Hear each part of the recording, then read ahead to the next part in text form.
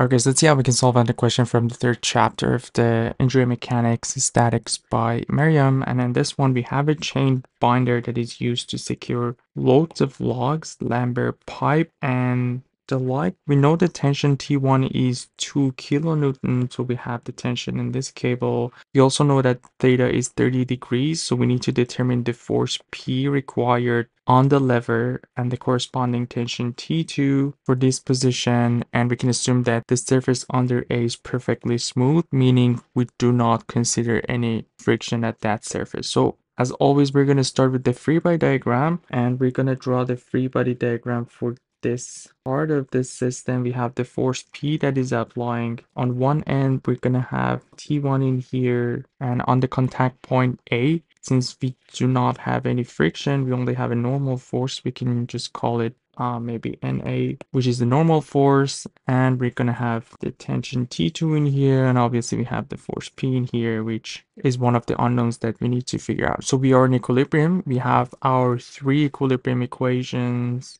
including sum of all forces in X equals 0, sum of all forces in Y equals 0, and the last one would be sum of all moments about any points that we want to. So these are our equilibrium conditions that we have. We're just going to call our X and Y axes here. And it makes sense to start with our moment equation. So if we do the moment about point A, counterclockwise positive as always, we're going to get rid of the moment of the NA T2. We already have T1, so we should be able to find the P pretty easy. Also, again, we know theta is 30 degrees in here. So we're going to have the moment of T1 about point A, which is counterclockwise, so positive. We know T1 is 2 kilonewtons.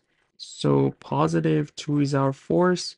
And we need to figure out the vertical distance from A to the line of action, or this distance here, and we're going to make it right triangle in here where the hypotenuse is 100 millimeter, the angle is 30 degrees. We know this angle is theta, so this angle is also 30 degrees. So if I just want to show it a little bit bigger, we know this angle is 30 degrees, and we're interested in this side. This will be 100 millimeter. So this side that we are trying to figure out is 100 sine of 30 degrees. So that's the moment of the T1, and we also have the moment of P, which if we look at it, we'll see the moment is clockwise, so negative.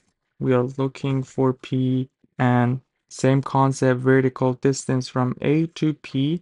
Maybe I show it with light blue. So basically this is the line of action of P, and the distance that we are interested in is this distance, which is basically 500 plus 100 or 600. This will be equal to 0. The reason I didn't do unit conversion in here because they're both in millimeters, so it will be canceled out, and at the end we're going to get the P in kilonewtons, so it will be 50. We know sine of 30 is 1/2, so basically our P is 100 divided by 600 kilonewton. Let's see what we get. Basically 1 divided by 6, 0.1667 kilonewton, or if we want to report in at newtons, just want to multiply this by 1,000, so 166.7 newton. We found the first unknown. So now we are interested in, we are trying to figure out T2, which is in X direction, so we're going to do sum of all forces in X equals 0. And we're going to have T2, since it's to the right, positive, minus T1, which is 2 kilonewton. And also we need to figure out the X component of P. So we can resolve P into X and Y components. And we know that this angle here is also 30 degrees. We have these two angles where this one is perpendicular to this one and this one to this. We know this is our theta, or 30 degrees. And we know these two angles are the same. So that angle is 30 degrees. That's the trick that we talked about in the channel over and over. So if that angle is 30 degrees, the X component would be P sine of 30 degrees. And since it's to the right, so it will be positive. Our P is 166.7. Sine of 30 degrees equals 0. And basically our T2 would be 166.7 divided by 2. So divided by 2. And one thing that you need to watch in here is that we have this force in newtons, so the other 2 kilonewton has to be in newtons as well. So we basically have this minus 2000, so our T2 would be 1916.67 newtons. And if we just want to report it as kilonewton, will be 9.92 kilonewtons. And the final answer for this question. Hope everything was clear. Let me know if you guys have any questions. You guys take care. I'll see you in the next video. Have a good one.